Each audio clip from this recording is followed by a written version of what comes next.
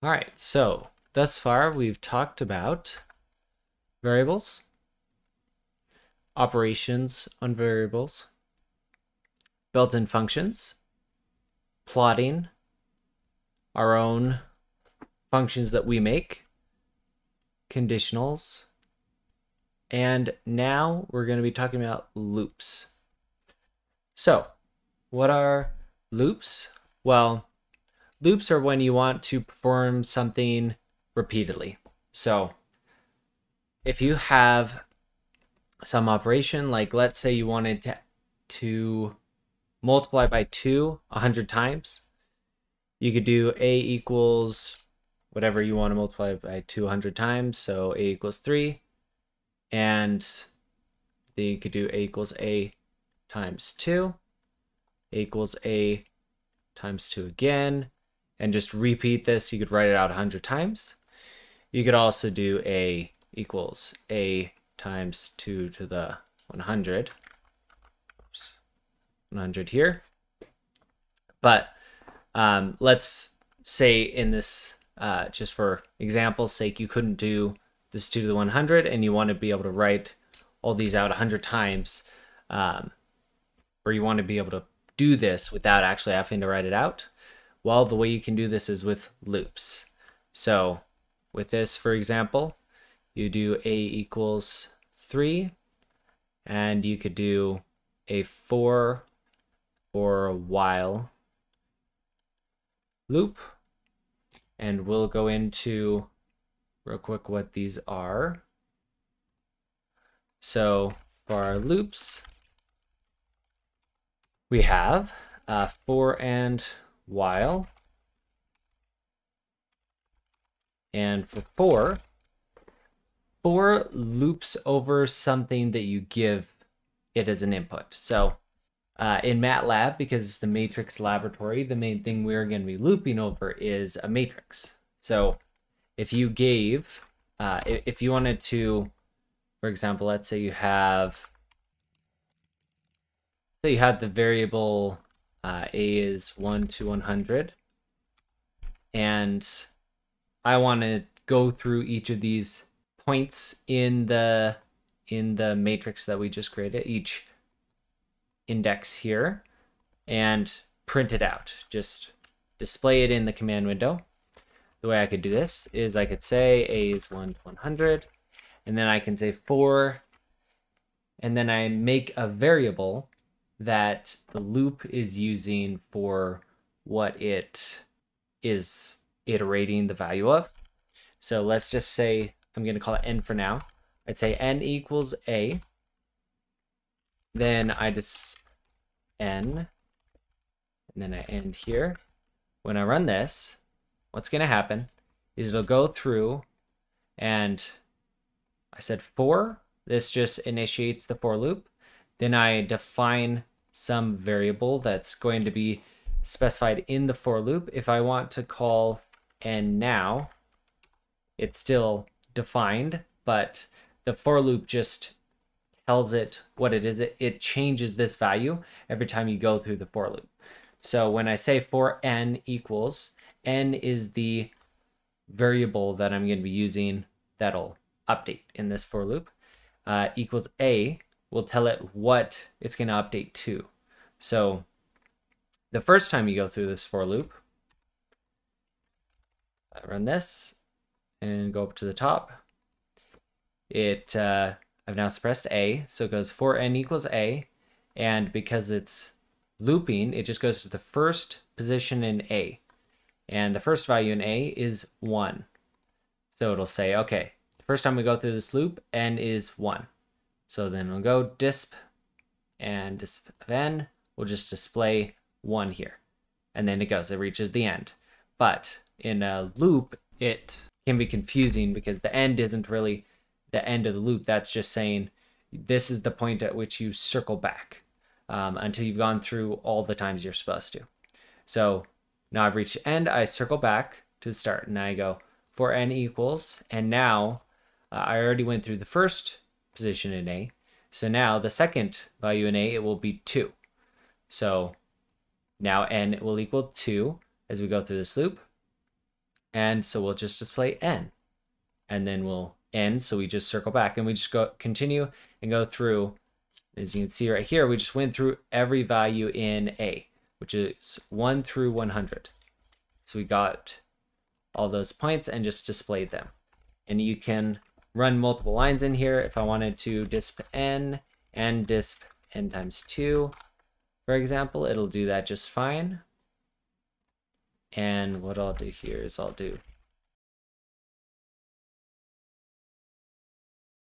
let me do a space here.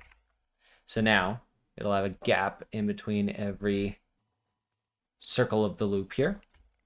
So first it goes, n is the first position in A, which is 1, and then you display 1, and then you display 1 times 2, and then you display a space. Gives me an extra gap so I can more easily visualize this. And then it goes n equals 2, because it's the second position in A. And then it goes and displays the 2, and displays 2 times 2, which is 4. And so it goes through. Just as you can have multiple lines in an if statement, you can have multiple lines in a for loop. So that's for. You just go through the values in some matrix. So you have the variable that's changing every time you loop across. And once you reach the final value in A, you go through the loop one more time, and this end will just spit you out, and you'll go through the rest of the code just like normal. So that's for. Now we've got while. And here, if I wanted to do the same thing as this, while works a little bit differently. And while is similar to a conditional with a loop combined. So basically what while does is you give while some test. So this is the same thing as a if, like you give it a test if A is less than 100, for example. Then you do whatever you're going to do, and then you end, right? But with a while, it's a loop, so you just check this condition just like you would an if, and if the if would return true and do whatever's in here, then the while will do the same thing. It'll just do whatever's in the while loop. But instead of just ending at the end, just like for, it will then circle back, check this condition again, and while this condition is true, it'll just keep going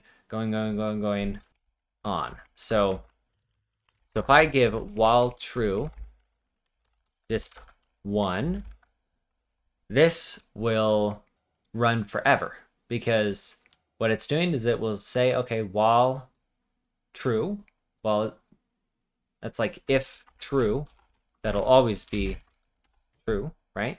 True is always true. So then it will perform whatever's in here, and then it will end. So if I just had an if true, then disp 1, it will just do it once. But with the while true, it's going to run forever. So you can see this flickering down at the bottom here. That's just because it's keeping running. It's going more and more and more and more. So it's gone further than the size this command window allows. And so it just keeps printing out. And that's why Control-C is a valuable tool, because you can just stop it there when it won't stop. So this is typically not what you're going to want to do. You're not going to just want it to run forever. So what you're going to do is you'll have like something you want to check. So if I say b equals 1, and then while b is less than 100, disp 1, then if I wanted to disp 1, let's say I want it to disp 10 times, then I could say b equals b plus 1. And what will happen here is I will define b, because unlike for has a variable that's changing every time, while you'll have to change the variable inside the while loop. It doesn't automatically have this. It's just checking a condition. It doesn't update the value of anything. So you update the value in the while loop. So if I wanted to display 1 10 times here, all I'm going to do is this, because it'll go b equals 1, while b is less than 10, well, right now, b is less than 10, it's 1. So then it goes into here, it displays 1, and it says b equals b plus 1, and end. And I've reached the end, so I circle back, and while b is less than 10, well, b is now 2, but that's still less than 10, so it'll go through and keep doing it, and it'll circle back 10 times, because oops, I don't want to show this. So I'll have 1 here, 2, 3, 4, 5, 6, 7, 8, 9. It only goes to 9 because by the time I've gone the 10th time, it checks if it's less than 10, it's not anymore. So I'd actually have to do less than or equal to 10 if I wanted it to go 10 times now. Because if we go with a lower number, if b equals 1, we go into this, b is less than or equal to 3, so we do the while loop, we display 1, and then b equals 2. So we've displayed 1 time right now. So if we keep a tally, here we are, displayed 1 time, and b equals 2 by this point. So now, while b is less than or equal to 3, 2 is still less than or equal to 3, so I display 1. That's 1 more in my tally right here. And then I update b to 3. Then I've reached the end, so I circle back and I check, is b less than or equal to 3? Indeed it is, because it is 3. So it displays 1. Got another one here, and b equals b plus 1, so now b equals 4. And so now reaches end, circles back, but b is not less than or equal to 3, so it immediately exits and continues on with the code like normal. So if b had been 4 right off the bat, it would just print out nothing because it goes into this while loop, but it immediately fails the condition, so it just exits and continues on with the code. And there's nothing else here, so it just does nothing. So that's how for and while loops work. So let's talk about some common uses of for versus while. Because they're both loops, they both perform the same thing. They're similar to like if and switch, right? They both can be used in similar situations. So why would you want to use one versus the other? So typically what I find is you can, in most situations, always use either. So while is typically the one, if you don't know what to do, typically go with while. But the reason I usually use a for is because I know I want to go over this loop a specified number of times. Like in the example from the start, right, we wanted to go, we knew 100 times. So I can just say, I want to go through it 100 times. So I make a matrix, 1 to 100, for n equals a, and I know immediately I'm going to go through it 100 times. So then for n equals a, and I could do, I'll make this c, so I can stick with a equals 3, and then I could do a equals a times 2, and when I run this, I multiplied it by 2 100 times. So I got that, which if I a times 2 100, I get the same thing, right? But if I wanted to achieve this in a loop, that's how I would accomplish it. So that's a good example of why I would want to use for. I could use a while for the same situation. I could just say a equals 1, and then while a is less than 100, and basically make a condition that will go through 100 times just like this. So a equals a plus 1, and now, except we know from before, we'll need less than or equal to, but I'll do a equals a times 2, and end. Except right here, I'm going to want c, right? C equals c plus 1, and a equals a times 2. So here's c, c is 1, a is 3. Now run this, and I'm getting the same thing out for a that I had before. So we're able to accomplish it both ways, but there's less lines for the for. So it's simpler just to do it often when you know you have a specified number of times that you're going through. And in particular, if you have a specific matrix that you want to go through all the values, then you use a for. A while, on the other hand, if you don't know exactly how many times you want to go through the loop, you don't know you want to go through it 100 times. Let's say you just wanted to multiply it by 2 until you got to the point where a is 1,000, then you would do a while, because you wouldn't know with the for how many times you needed to go through. So basically, when you have some condition you want to meet, rather than to go through something so many times, then you'll go with a while loop. Another useful thing is break. And what break does is when a loop gets to a break, it will immediately stop the loop and exit. It'll go to the end and then continue on with the code. So if I had for n equals 1 to 100 and a equals, say a equals 3, a equals a times 2, but we wanted to check that we weren't going above a is 1,000, for example, we could say if a is greater than 1,000, then break. And that if and that for, when we run this, a is 1536 instead of 3.8 times 10 to the 30th. And we could check how many times it's actually gone through, because n right now is 9. So it's only done the loop 9 times. And it just, on the 9th time, it went and a got to be greater than 1,000. So once this is true, it goes in, breaks it, and the break breaks it out of the for loop. And so it immediately goes to for loop end and exits.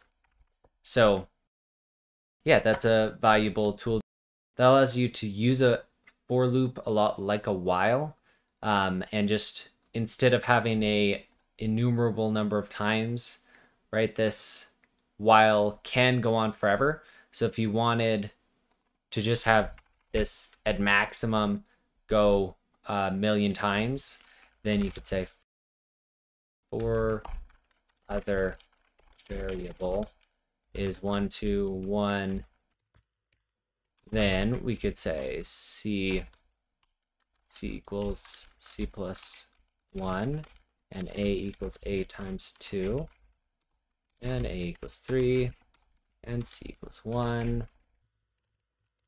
Then if c is greater than 100, because we want it to be opposite of this, so instead of less than or equal to, we have the opposite is greater than. So if c is greater than 100, then break end, and this will do the exact same thing in the end, because we're not going a million times through this loop. But if we wanted to make sure that this loop didn't go on forever and we wanted to cap it out at a million times, then this is how you would accomplish that, is basically using a for loop with a while loop. Or you could say with this, you could do a condition so that, let's say, n equals 1, and every time we go through this, n equals n plus 1. So n is how many times we've been through it. Then we say n is less than 1 million. This and, because while loop is just like an if statement, except it loops every time it's true. Because of that, we can use complex conditions like this. And yeah, when I run this, it'll go, they'll all return the same thing. So there's lots of different ways to accomplish the same thing. But if that's what we wanted to do, is cap it out at a million times, then there are many ways to do that. You can also, like with this, you can put if statements in for loops. You can put if statements in while loops. You can put for loops in if statements. So let's say right now we had if a is less than 10,000, then for n equals 1 to 100, a equals a times 2. So we want to stop when it gets to be greater than 1,000, and then only do it, say 10 more times. Then we could end that and that. So now we went 10 more times past the, whatever it was here, 1536. 10 more times past that is 1,572,864. So that's what happens when we put loops inside if statements. We just check. We go from the top to bottom, and you can see this minus sign will shrink a statement. So it'll just, everything enclosed in this statement will be shrunk, but it's just for you visually. It doesn't change anything in the code. You can see this is still line 83. It's got the lines 81 and 82. It's just hidden them for you. But the way this is working is it just goes into this if, starts, checks if a is less than 10,000. It is indeed. Great. And then we go through everything in here until we reach the end. And because it's a loop, we'll loop in here before we reach the end, but that's fine. We'll just keep doing that. And then we'll get to this end, and it's not a loop, it's just an if. So we'll just exit just fine. We could also have else, just like we could normally, and run everything totally normal like that. You can also have loops in loops. And we'll go into a main reason why you'd want to do that, but let's look at the simpler example first. So one main thing that you want to do with loops, something that I use a lot, is let's say a is some random numbers, 1,000 of them, from 0 to 100. Let's call this our data on temperatures for the day. And let's actually say instead of 1,000 points, we'll have 60 minutes in an hour and 24 hours in a day.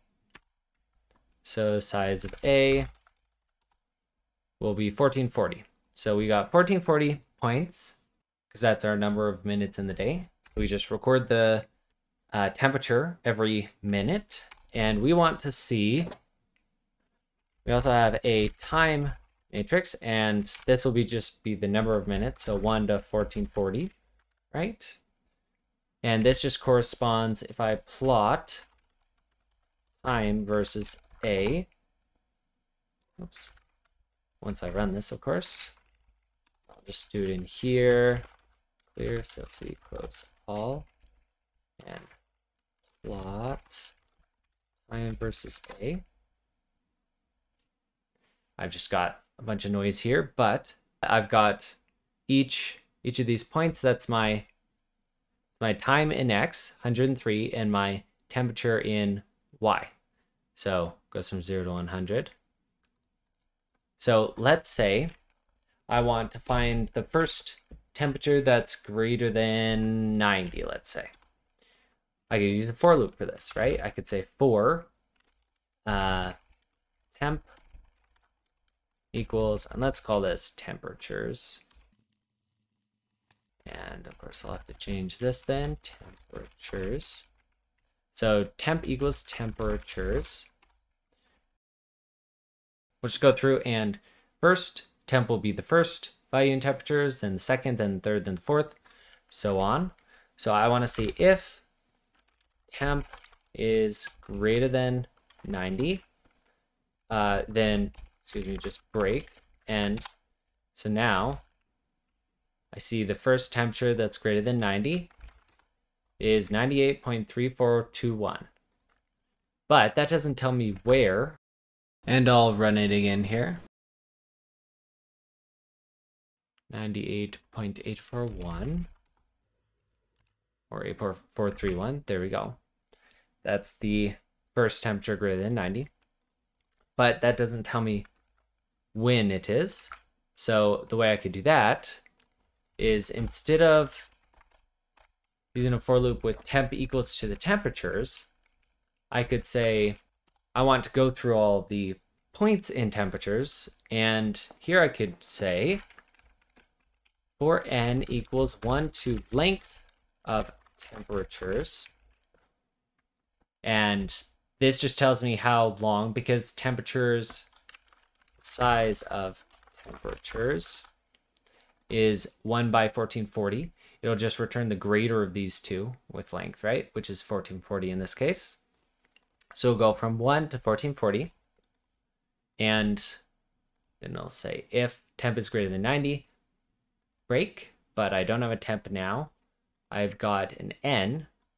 So what I'm doing now is I do temperatures of n, and that looks at the position in temperatures that I'm iterating through with n. So n is the position, not the actual temperature now. So temperatures at that position is greater than 90. Then I want temp first greater than 90 to be equal to temperatures at n. And I also want the time first temp greater than 90. And let me just rename this to look like that as well. First temp greater than 90, and the time first temp greater than 90 is time of n. Now when I run this, I get first temp, except what I'm actually getting here is I'm going through and I say for n is 1 to length of temperature, so start at 1, and then check if temperatures at 1 is greater than 90. And if I look at temperatures 1, that is not greater than 90. So it'll ignore this. It'll get to the end, circle back, because it hasn't gone through all of the 1440 points here. So now I look at temperatures up to 80, still not greater than 90, 3, 4, so on, until I finally get to a point that's greater than 90. But because I'm not breaking here, I'll just keep looping here until I get through all of the points. So in reality, this will just return the last point that's greater than 90. So the time, not the first temp, the last temp greater than 90 is at 1460. Or no, not 1460, 1436.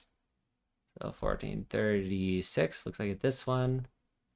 And indeed, at time 1436 and at temperature 90.568. So that's the last temperature. But of course, for the first temperature, I'll need to update the temperatures and the time and break. So now the first temp greater than 90 is at 8. And that is right here. It's at 98.0139. And the temperature, or the time at that temperature, is 8. So that's why you would use a variable to iterate over and then look at the specific value at that position, instead of doing for n is just the temperatures there. So there we go.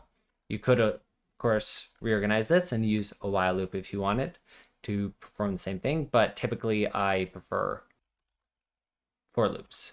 So another one here, let's say you have a matrix, and this is temperatures as well, but here you have a number of rows, number of columns, so it's not just a vector. Instead, it's a full 2D matrix like this. and got value 1, 2, 3, and so on, is at row 1 or column 1, 2, and 3. So what this is doing is it's got, let's say for this example, these are the machines.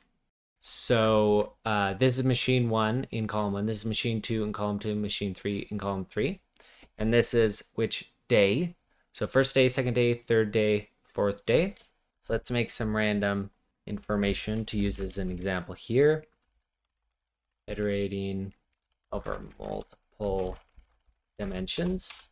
So what we'll often do here is we'll have temps equal rand, and let's say we have 5 rows, which are the days, and these are the machines. So 5 days, and let's look at 100 machines. Again, from 0 to 100. We could say for t equals, or temp equal temps, and we could go through all the values in temps and find the first one. If temp is greater than 90, then first temp gt90, first temp gt90. Okay, so when I run this, you'll see it's not actually printing out time first temp gt90. And in fact, this wouldn't be the time, it would be the index. But the reason for this is it never had the condition temp is greater than 90. Reason for that is if I hide this, print out the temp, so I can see what we're going through here. Temp is a vector. It's going to be one column of temps, because we got 5 rows, 100 columns. It'll just go through the 100 columns of temps, and it'll say for temp equals temps, and they'll say if temp is greater than 90, which we know if temp is greater than 90, it will look at if all of these are greater than 90. So at no point were all of them greater than 90. So it never updated this. But we probably don't want to look at all the columns, or maybe we do. So that's how you do that. If you wanted to instead look at each of the machines and each of the days, a way you can do this is for row equals 1, 2, or how you typically do this is row column equals size of temps, and let me do it clear so it loads all here. Comment this out real quick. So row call, row we got 5, call we got 100. So typically what I do here is for r equals row and for c equals call. Then I can say temps at row column, r being the row I'm at right now, c being the column I'm at right now, and if that is greater than 90, then first temp greater than 90 is temp of 90, and index first temp greater than 90 equals time of 90. This wouldn't totally make sense. This would be the day. First temp is greater than 90.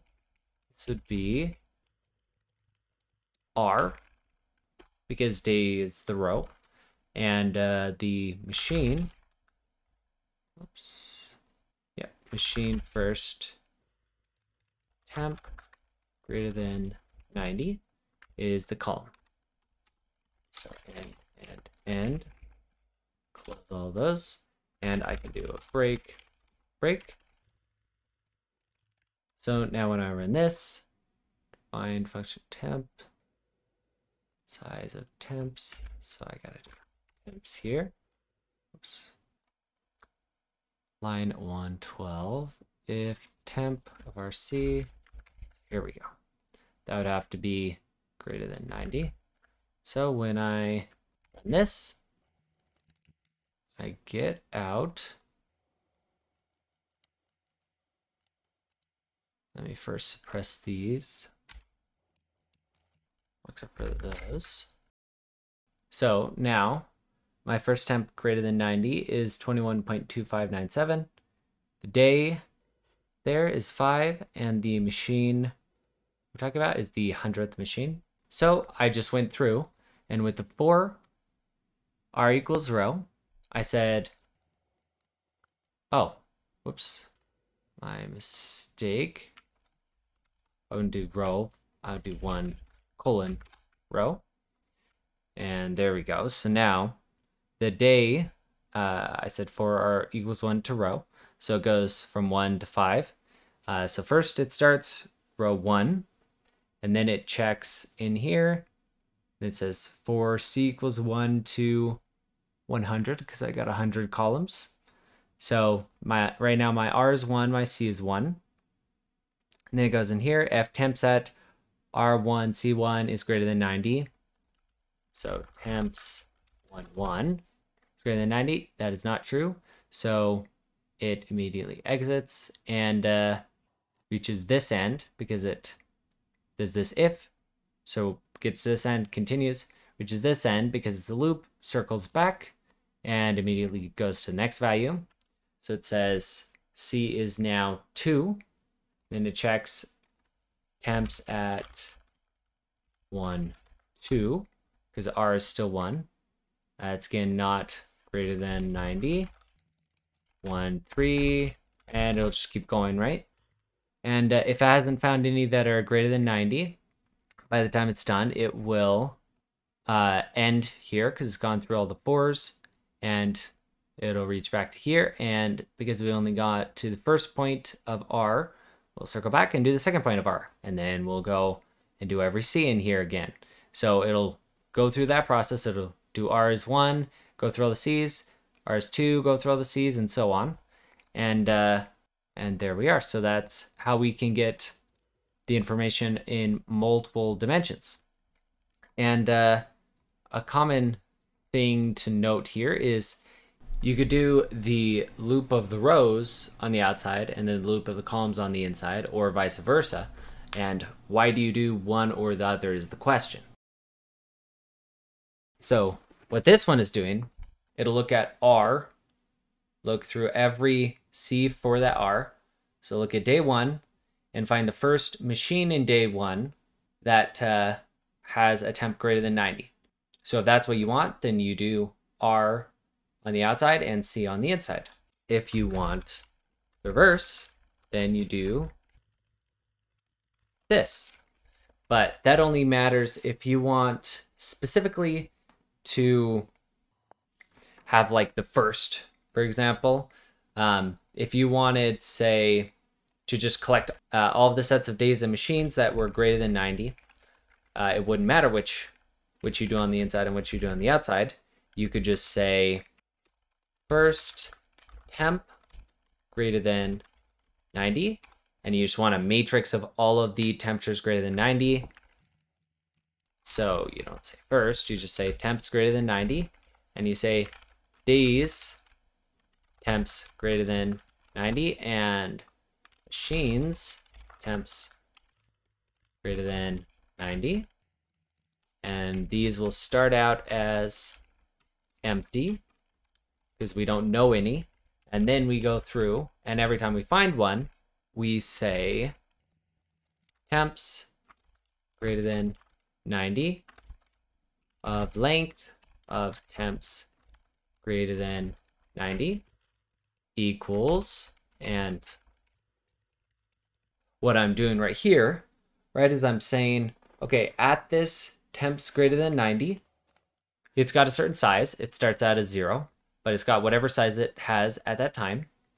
And then I want the next position in it, so the first, when it's a size 0, first to be the first temperature that I find. So that, to fill that, and then days temps greater than 90 at length temps greater than, whoops, and this would be days temps greater than 90 plus 1 equals the row for the days, and of course I can do the same with the machines with C. So now when I run this, oh, I do length, not len. Now my temps greater than 90 is all of the temperatures in this temps matrix that are greater than 90.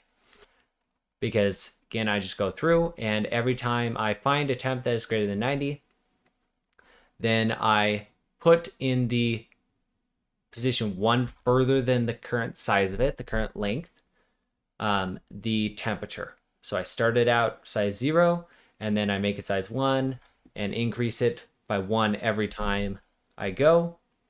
So I put it in the next position and do the same with the days in the machines. And that way I can make that happen. Of note here as well, you can see this orange underline the break, and this is just saying this statement and possibly following ones cannot be reached. So the question is, what is R and what is C right now? So R is 5, C is 100. And why is that? Well, the way break works is, if I pull up doc for break, break is exiting a loop before it's supposed to be done, right? But let's see here, skip the rest of the instructions in the loop. In the next iteration is continue. So another option is continue. So what a continue does is, if I add more calculations down here, but I didn't want to do it unless this continue is not met. So if length of temps greater than 90 is greater than 10, then continue. What continue will do is it will continue applies to the next iteration of a for or while loop and skips any remaining statements in the body of the loop for the current iteration. So it just immediately goes, if this is true, then instead of breaking out of the loop, it does a continue, and so it just goes to the end of that loop that it's in and circles back and does it again, but it doesn't do the rest of the lines remaining in the loop for that iteration, whereas break stops circling back in the loop. So question is, if you have multiple loops, do you have to do multiple breaks? Or how exactly do you get out of 2 for loops? Because if I look at an R and a C here, I am at R equals 5 and C equals 100. So I haven't actually broken out. Like when I wanted to do the first temp I found, it wouldn't successfully break out because it goes through all of them. And the reason is because this break is immediately breaking. It doesn't get to this next break because it doesn't continue going through the code. So it goes break and it immediately stops this first loop. So how do we do breaking out of multiple loops at one time? What we'd have to do is we can, if we wanted to break out once we find the first one, then we could say, once we get into here, break, I'll break us out of the for loop. And we could say if temps greater than 90, and if this has anything in it, so if the length of this is greater than 0, then break, and there we go.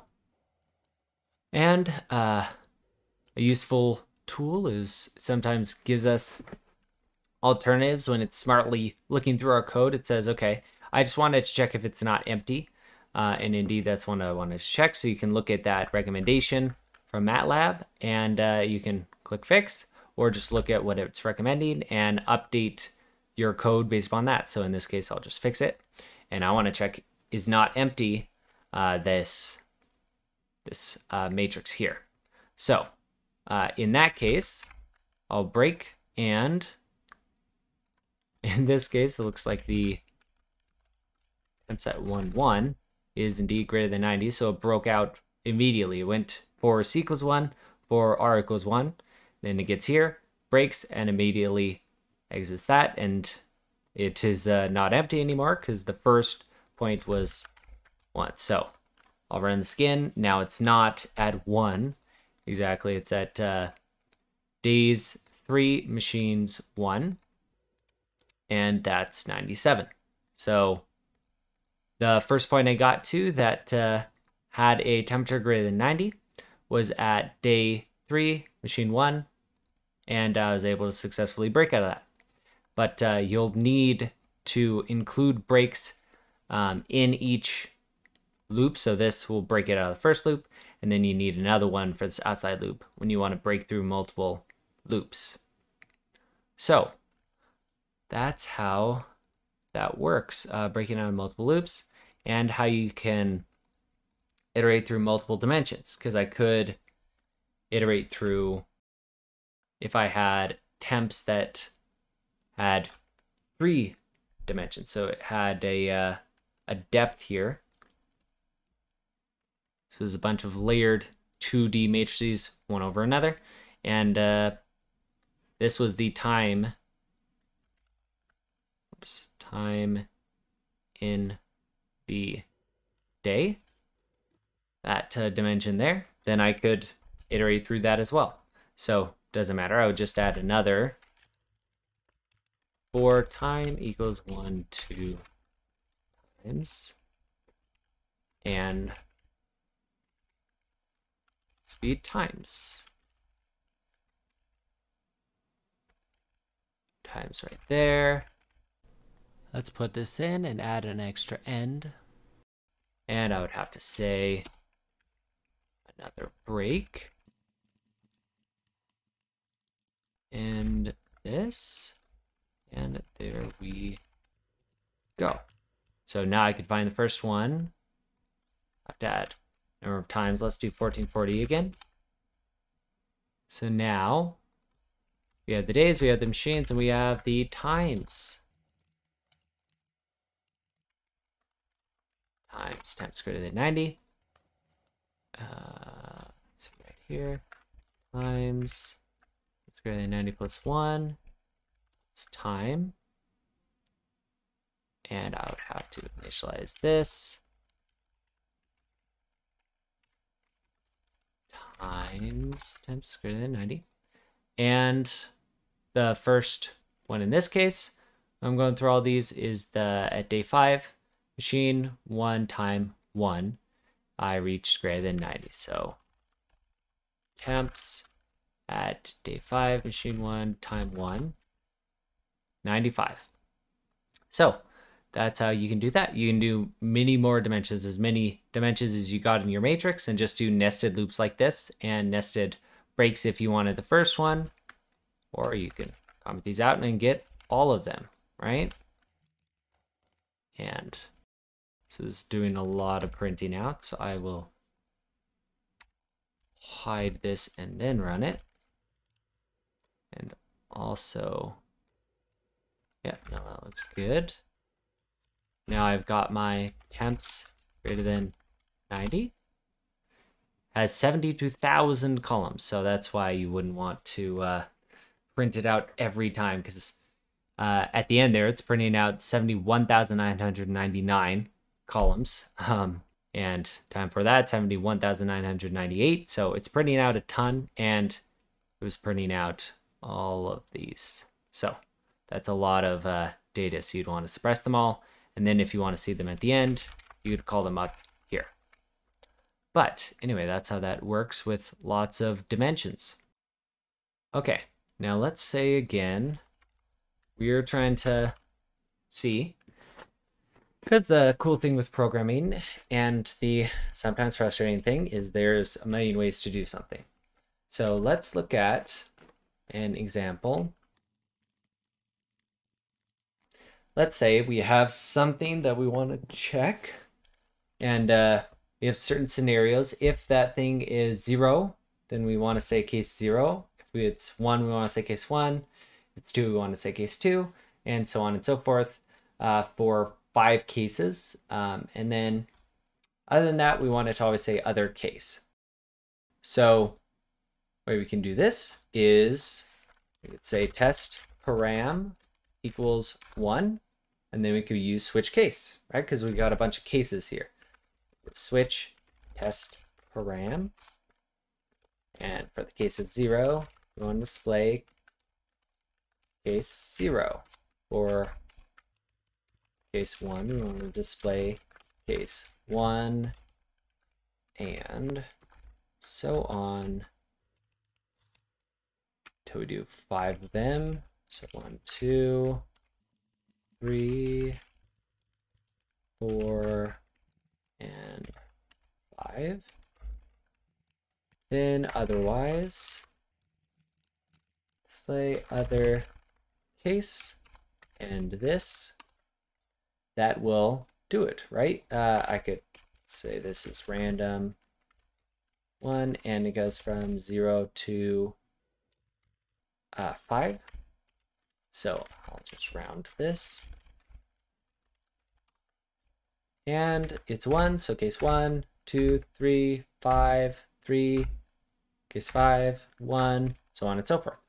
That's one way to do this with a switch case. Now I can do it another way. I could do if, and I won't work through that. You could figure out how to do it with if. If test param equals 0, then this case 0, else if test param equals 1, and this case 1, so on and so forth. Another option is another way of using an if. I could say if test param is less than 6, then disp and case plus string of test param, else disp other case, and end it here. Now when I run it, it will do the same thing as before. Okay, perfect. So that may be a simpler way of doing that than before, because we're just trying to print out some information with a prefix string, basically. So that's one way of doing it. We could also use a for loop. We could say for val equals 1 to 6 if test param equal val, then disp case plus test param, then val equals val plus 1, and this and that. And if val equals 6, then disp other case. So I gotta finish my end here. Okay, so in this case, what was test case or test param is 1. So why didn't this work? Well, it did work. I just wanted, if it got to it, then to break immediately so that it didn't get all the way to 6. So when I use the break, then this will do the same exact thing as the other ones, right? Because it'll go through all the 1 through 5. If at the point in 1 through 5, it's the correct one, then it'll display case that. Then it'll say val equals val plus 1. And the only reason I'm doing this is because at the end, on the final loop here, instead of circling back, right, when I'm exiting, I'll have val equals 6 because it's past here. So if I haven't broken out and val has updated to 6, then now I've got if val equals 6, then display other case. And this is basically a way more complicated version of this. So you could just simplify it to this. This is just an unnecessarily complicated way of doing it. But this would totally work, right? It's just not as efficient of code. So you'd want to do something like this. So that's a cool thing, a inconvenient thing, depends on the way you're dealing with it. But yeah, if you're trying to solve a problem in programming, there's tons of ways to solve it. So often you're focusing on what's fastest to code and what's fastest in actually running. All right, one more thing I want to talk about is find. So what find is, if I pull up the documentation, you can see find of x, find of x, find of xn, and find of x returns a vector containing the linear indices, which are the positions. Just if I had a is rand of 2 rows, 3 columns, it'll just be the indices of it converted to a column vector, right? And if you just say find of x, it returns the non-zero elements in x. If you say find xn, it returns the first n indices with non-zero elements in x. But the cool thing here is that you can use, so I've got my a here, find a is greater than 100. This will be nothing because, or it'll be empty because none of these are greater than 100. But if I said greater than 0.5, it's 2, 3, 5, and 6. So right here, 2, 3, 5, and 6. Because it'll take all the columns and just stack them on top of each other. So 2, 3, 5, and 6 are greater than 0.5. I can also say RC equals find A is greater than 0.5.